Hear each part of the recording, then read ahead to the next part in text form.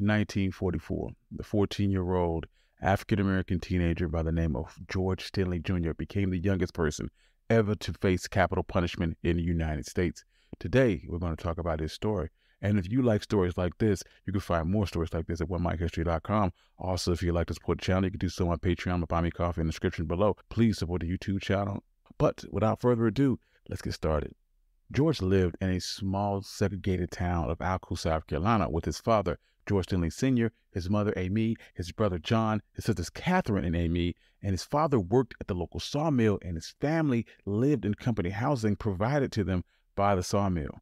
March 23rd, 1944, two young girls, 11-year-old June Binnicker and 7-year-old Mary Emma Thames, were riding their bicycles looking for flowers when they saw George and his sister Amy during their journey. They stopped to ask them if they knew where they could find maypops, which is a yellow edible fruit. It would be the last time that either of them were seen alive. Their disappearance prompted hundreds of residents, including George Stinney's father, to come together and search for the two missing girls, but the girls would not be located until the following day when their bodies were discovered in a ditch. According to the medical examiner, both girls suffered blunt force trauma caused by an unknown weapon. While specifics of what happened that day remain unknown, a rumor floated around town that the girls had made a stop at a prominent white family's home on the day of the murder.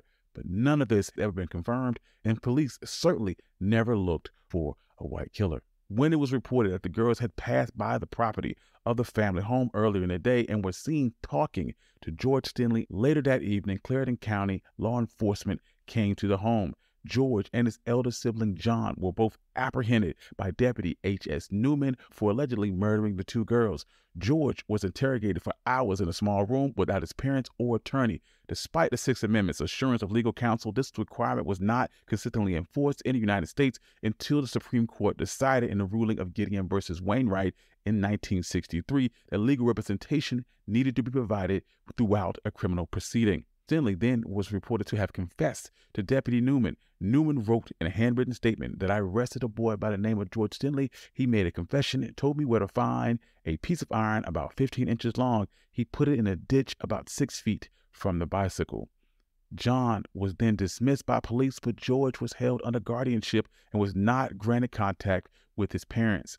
Following his arrest, his father was promptly fired from his job at the sawmill. Therefore, the Stinney family had to vacate their company housing. The family was also fearful for their well-being because the threat of lynching was a very real threat. Furthermore, Stinney's parents never saw him before his trial, leaving him without any type of support during the 81 days of his incarceration. The 14-year-old would then be taken to a jail in Columbia, South Carolina, almost 50 miles away from Alco, due to the threat of him being lynched. April 24, 1944, George Stinney Jr.'s trial would begin. Charles Plowden, Stinney's court-appointed attorney, was campaigning for a local office and did little to nothing to defend his client.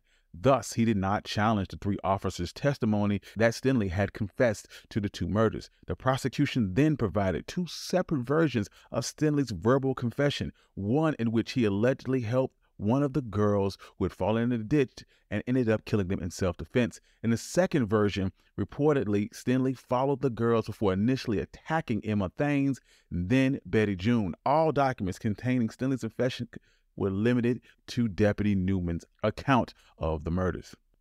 The prosecution then called three witnesses, Reverend Francis Batson, who discovered the victims' bodies, and two doctors who had completed post-mortem examination.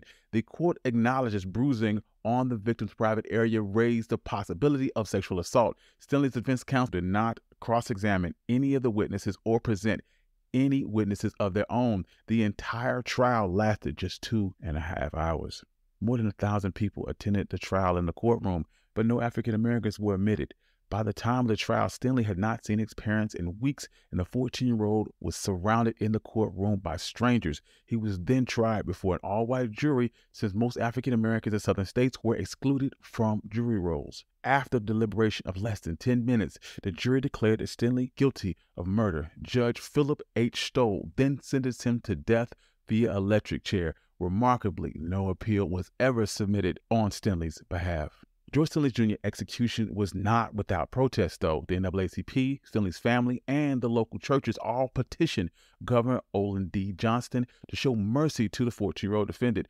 Thousands of letters and telegraphs were sent in an attempt to plead for justice based on both basic fairness and Christian values. On June 14th, just 2 days before his scheduled execution, the governor visited George Stinney Jr. In his statement, the governor mentions George Stinney confessing to killing the girls in order to sexually assault the other.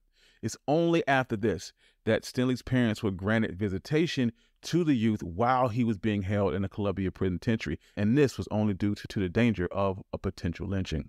June 16, 1944, George Stinney Jr. entered the execution chamber of the South Carolina State Penitentiary in Columbia with a Bible tucked under his arm. Weighing just 95 pounds, the young boy was dressed in an ill-fitting striped jumpsuit.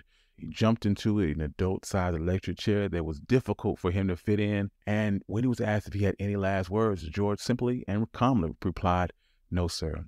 The mask was placed over his face, but it was too big to fit properly. At 7:30 in the morning, officials flipped on the current, and George Stinney was pronounced dead, and shortly thereafter, he would be buried in an unmarked grave in Crowley, South Carolina. In a span of 83 days, George Stinney Jr. had been charged with murder, tried, convicted, and executed by the state. In the aftermath, in 2004, George Ferguson, a local historian in Alco, South Carolina, had read an article about the George Stinney Jr. case. After researching the case, Ferguson received assistance from South Carolina lawyers Steve McKenzie and Matt Burgess. The family of George Stinney Jr. continued to contend that his confession had been coerced, and he had been with his sister at the time of the murders. Additionally, George Stinney's cellmate, Johnny Hunter, asserted that Stinney had denied any involvement in the deaths of Binnicker and Thames, and Hunter attests that he said, "Johnny, I didn't do it. I didn't do it. Why would they kill me for something that I didn't do?"